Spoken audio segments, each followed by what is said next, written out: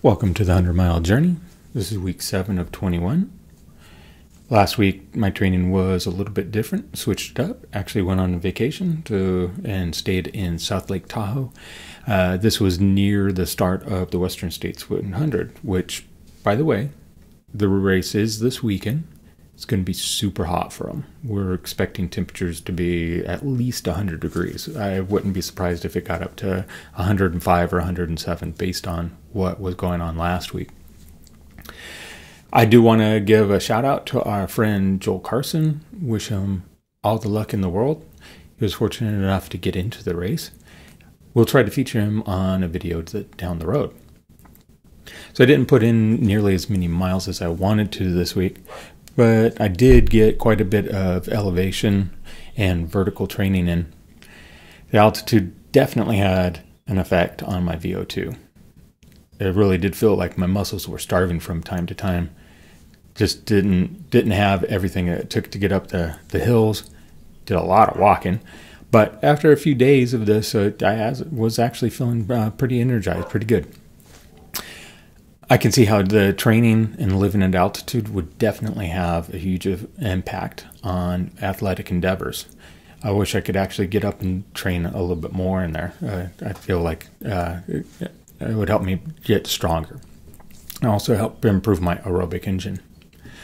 It's super nice to also be out of the 110-degree weather that was going on down here in the valley where I live. So, but I also got to run one of my favorite trails, which is the 5 Lakes Trail.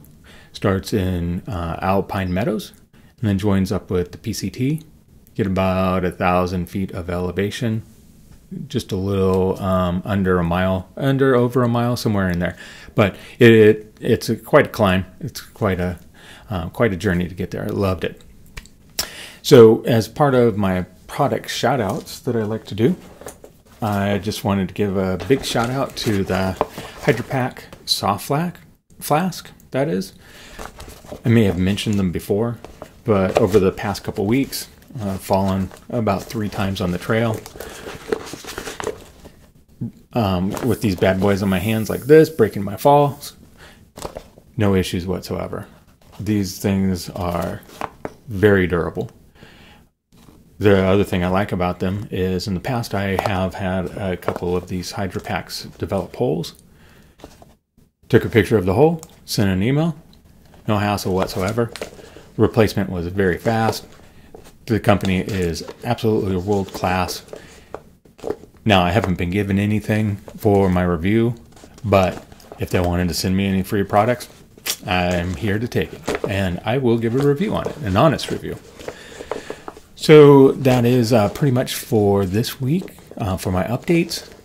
Next week, I'm going to go ahead and make the announcement of the event that I'm going to run this year.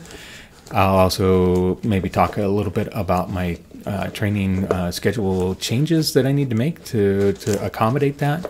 And hopefully I'll also have a shoe review. It just depends on what shoe I get and how fast I can get it and get some miles in so that I can give some opinions on it. As always, thank you very much for joining me.